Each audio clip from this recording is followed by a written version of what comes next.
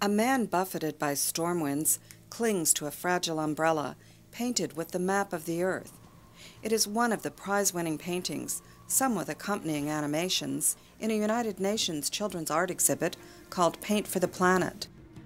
Achim Steiner is executive director of the UN Environment Program, which sponsors the Paint for the Planet competition.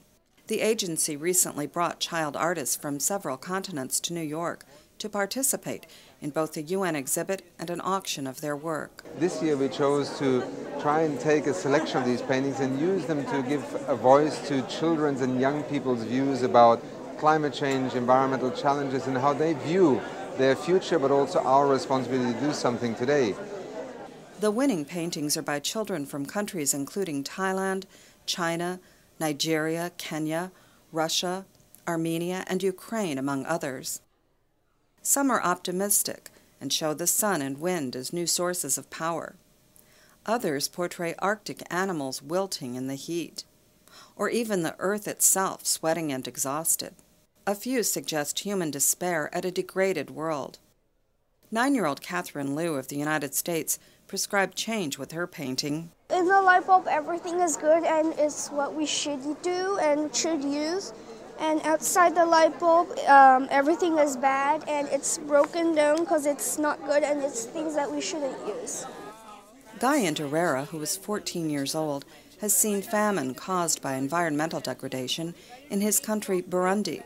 His painting and an accompanying animation by the UN show two possible fates for the world, pictured on opposite sides of an ancient tree.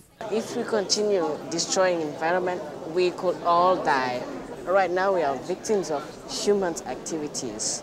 So we are the victims of our own activities. So I think that we should stop and take a good action.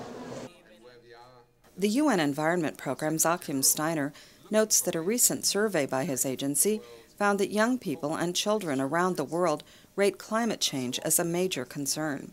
He says that children's art is an ideal way for expressing that concern. Paintings are just one means to express that. There are many, many different ways, but sometimes the imagery of art goes beyond language barriers and cultural barriers. They speak to a universal population in the world. The auction in New York of 26 paintings raised $21,000 for the United Nations Children's Fund, to be used to help children in areas touched by climate-related disasters. Carolyn Weaver, VOA News, New York.